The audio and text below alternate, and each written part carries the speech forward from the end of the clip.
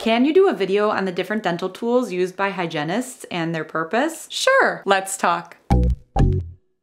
Hi, my name is Whitney and I'm a registered dental hygienist here to talk about dental tools, also known as dental instruments. First, let's start with a probe, which is the periodontal measuring tool. It's like a little ruler. In millimeters, it measures the space between your gums and your teeth. The numbers 1, 2, and 3 mean you have very healthy gum tissue, again, when measuring the space between the gums and the teeth, whereas a 4 can indicate some inflammation, maybe some concern, maybe some gingivitis, and if the probe drops into a pocket of 5 millimeters and up, the higher numbers can indicate either severe inflammation or even bone loss and periodontal disease. So the probe, the measuring tool, is used to determine which type of cleaning you need. A regular cleaning for healthy gums or a deep cleaning, also known as scaling and root planing, for unhealthy gums. Usually routine probing numbers aren't taken on kids. We often wait until you're an adult around age 18 for a full mouth periodontal chart. Now, oftentimes on the other end of the probe, there's an explorer. Sometimes it will be on its own or it will be an instrument with two sides. The one side is the probe and the other side is the explorer. The hook explorer, like right here, is used to check around the teeth during your exam, during your checkup. Dentists use it a lot for their exams, but we, the hygienists, use it often too, especially to check the occlusals, the chewing surfaces, for any sticky spots, which can indicate tooth decay, and we'll even check around the sides of each tooth for tartar or any grainy or clickable areas of buildup. But an even better explorer to check for tartar buildup is this one, called the 1112 Explorer. This shape is great in tartar detection. By the way, tartar is also known as calculus. I'll link my dental terminology video below if you'd like to learn more medical dental terms. Anyway, before scaling or after scaling, we'll talk about scalers in just a sec, these 1112 Explorers adapt around the tooth better than the hook when walking it around each surface of each tooth. Basically, it helps us check if any buildup is there before the cleaning and after the cleaning to make sure we didn't miss anything. Now the scalers! Scalers, also known as hand instruments, or the scrapers, as many patients call them. There are many different shapes that are used for different teeth, so we're looking at the middle part, not the handle. The different handles are just for different ergonomic comfort for the clinician. But for your teeth, the metal part will tell us if they are to be used on the front teeth or the back teeth. So for the anterior teeth, also known as the front teeth that you see when we smile, we use the anterior scalers, which tend to have less bends, less curves. Also with each one, you flip it over for different sides of teeth. So depending on how the blade angles, you will use, say, this side for the surfaces toward you and this side for the surfaces away from you. A different side for different surfaces of each tooth. Now, for the posterior back teeth scalers, they are usually more curvy. They have more of a bend. Same thing, once you know how it wraps or fits around the tooth, you'll know which side to use for different surfaces of each tooth. But overall, scalers are the pointy teeth cleaning instruments that have a sharp end. You can also use a curette to clean teeth as well, which is another type of hand instrument. They are usually not as pointy. Some people like to use curettes versus scalers depending on a bunch of different things. Whether you're working on a heavy area of tartar or a light area of tartar, the tooth shape or anatomy, whether you need to stay above the gum line or go below the gums. Speaking of going below the gums, there's also special curettes called Gracie curettes. They are extremely area specific, so you can get the correct positioning when needing to get into hard to reach specific areas. So okay, posterior versus anterior is one thing. Like if you really needed to use a posterior universal scaler or a posterior universal curette throughout the entire mouth, you technically could. But with Gracie curettes, they have exaggerated angles, so they are really made to be used on specific teeth, one for the premolars, one for the mesials of the posteriors, or the front areas of the back teeth, and for the distal of the posteriors, or for the back areas of the back teeth. Overall, a combination of both curettes and scalers will often be used during a teeth cleaning appointment, especially for deeper cleanings when hygienists have to get creative regarding difficult areas of tartar. When it's more difficult to reach, you have to use different types of instruments, right? And if it's a basic routine cleaning, oftentimes it's simply the hygienist's preference. Most offices have a basic setup. What's put on the tray for all cleaning patients, usually including one anterior scaler, one posterior scaler, one curette, a probe, and an explorer. And of course a mirror. But every office is different and the exact instruments on the basic setup can vary. If you need any additional instruments throughout an appointment, they will usually be bagged separately so you can get what you need as you need it. Next up, the ultrasonic scaler. What it is, it's similar to a regular scaler, of course, but this one has water coming out of it. They can be called either piezos or cavitrons. It all depends on the vibration vibrations, but the ultrasonic scaler in general uses a combination of both ultrasonic vibrations and high pressurized water to remove tartar, plaque, and stain. Personally, I use this on almost every single adult patient, and I just dial it either up or down depending on how much buildup they have. I use a very low setting if it's slight buildup, and I use a higher setting if it's heavy buildup, heavy plaque and tartar, especially for SRP's deep cleanings. Ultrasonic scalers are really great for the gums, and when you use a combination of ultrasonic scalers and hand instruments, it's considered the most thorough cleaning. At the end, we usually polish. Oftentimes we'll use a cup and paste polish where it's mint flavored, or you get to pick the flavors. It's nice and gritty and crunchy until we rinse it off, and then your teeth are nice and smooth. You get that fresh and so clean feeling. There's also the air polisher, another option that goes like psh psh. That's the one where they spray a baking soda to air polish. And every office might have slightly different polishing systems, but overall, the main tools we use as dental hygienists include the probe, the explorer or the explorers, the anterior scalers, posterior scalers, curettes, area-specific curettes, ultrasonic scalers, and polishers. If you want to watch a full teeth cleaning appointment with all those instruments, I will link that video below, and you'll be able to see how the different instruments are used in different areas of the mouth. And if you're someone who is interested in the dental hygiene career, I made a free RDH video checklist especially for you because I get lots of questions and comments and messages asking me about how to become a dental hygienist. So whether you are in high school, college, or looking for a career change, whatever the case, if you're interested in learning everything there is about the RDH career, be sure to click the link in the description box below to sign up for my free RDH video checklist. And I hope this video helped you. Please like, subscribe, and turn on your notifications if it did. And if you want even more teeth talk, you can visit my website teethtalkgirl.com and hang out with me on Instagram at teethtalkgirl. Peace, love, and teeth.